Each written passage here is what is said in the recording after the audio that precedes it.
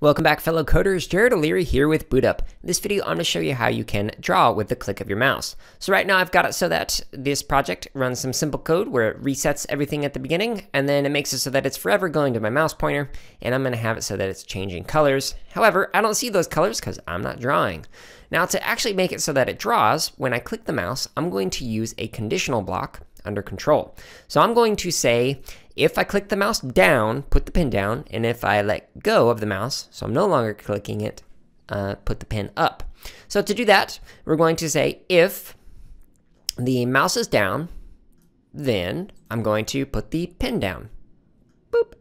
Otherwise, if the mouse is not down, so if it's up, then I want to simply put the pin up right here. So now to test this out, I'm going to put it in full screen so you can see it.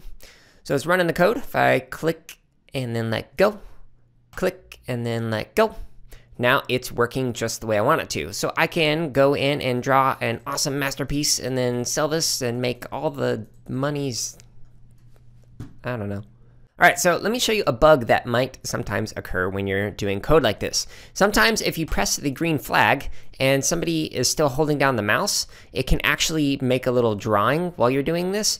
And so one way you can actually fix that is just to add in some code in here that says, whoops, wait until no longer pressing the mouse down. So we say wait until not mouse down, and then it'll run all of our code here. So sometimes that bug occurs, and that is a simple way to fix it by combining those three blocks together. So again, if mouse is down, put the pin down. Otherwise, put the pin up, and you put that inside of your forever loop. And then if you get that little bug that appears when you press the green flag and it starts drawing right away, just say wait until not mouse down, and then have it run your forever loop.